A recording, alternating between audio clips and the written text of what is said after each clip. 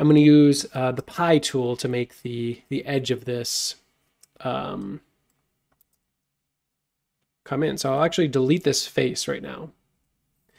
And then I will go to my pie tool and hit 3S to make 3 sides. We're doing low poly after all.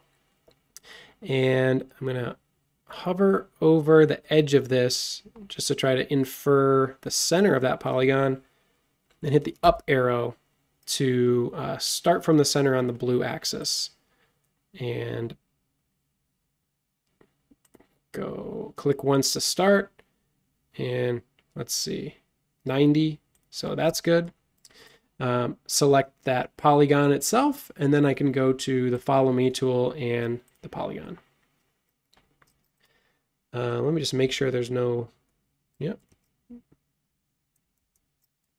Okay, that should be all good. And then I'm going to select all this hot dog geometry. You don't really want loose geometry in your model. So I'll triple click to select all that, make that a group, and double click to go in.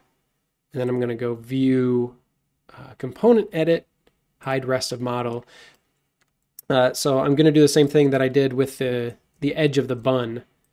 Select the end, flip, make a copy, and there we have our hot dogs.